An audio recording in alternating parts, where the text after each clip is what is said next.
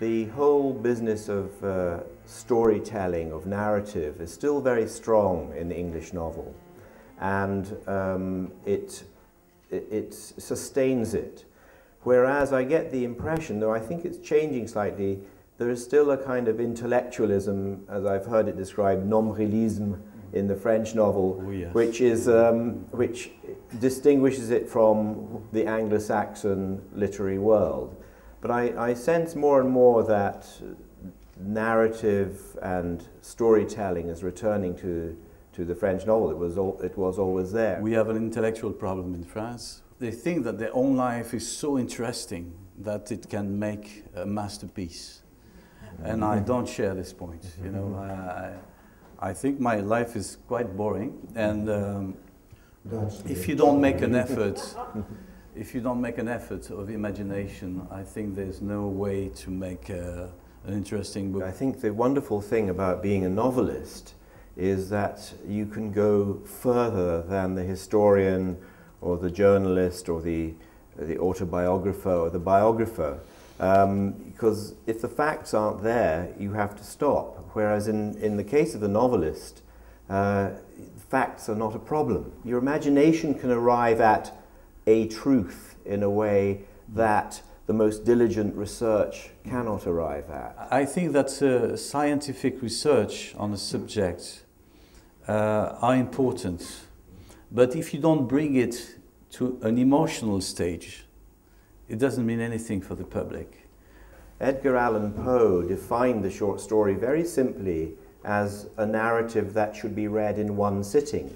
People often say the short story is like the string quartet and the novel is the full orchestra, but I think that's a false analogy because you can do anything in the short story that you can do in a novel, whereas you can't do everything in a string quartet as you can do in an orchestra.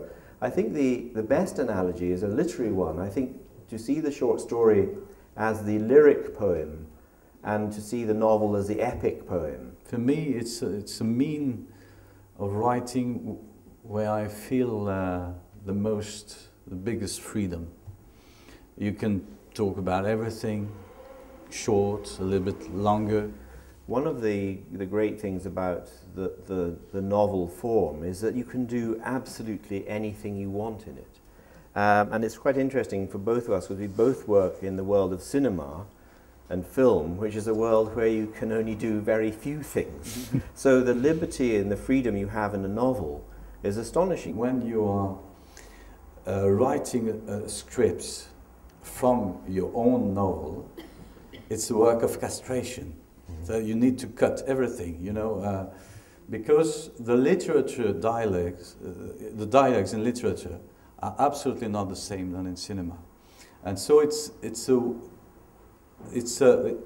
a work of humility, where you have to consider that things that sounds very nice when you read it in a book are awful in a film.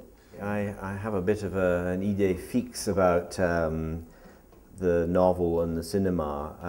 There's an assumption that the two forms are very similar, but in fact they're not. They're very different. I always make this comparison that if you go to see the opera by Verdi of Falstaff, you don't come home and read Shakespeare's The Merry Wives of Windsor and say, what a terrible adaptation of the Shakespeare play. The two art forms are allowed to coexist without one being used as a kind of judge on the other. But films are always judged by their literary sources, and they will always suffer. I've tried to find various metaphors that work, and I have several actually. One of them is writing a novel is like swimming in the sea.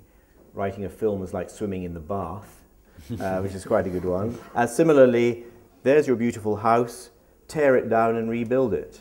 It won't look like the original house, but it will still have the same number of rooms, and you know, maybe the chimney will be a bit askew, but it will be sort of like your original house. The director is the one guiding presence, the one visionary contribution to the film. It's not true. It's a real collaboration. Many people, directors coming from the camera, think that they can write themselves the script.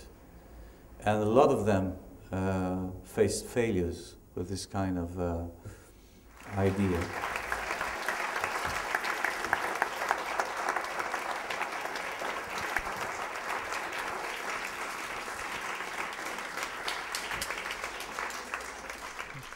Thank you very much to both of you, and of course you can find books on the table behind you, and I guess that these two gentlemen will be more than happy to sign a few books for you if you feel like keeping some. Have a good evening. Thank you. Thank you.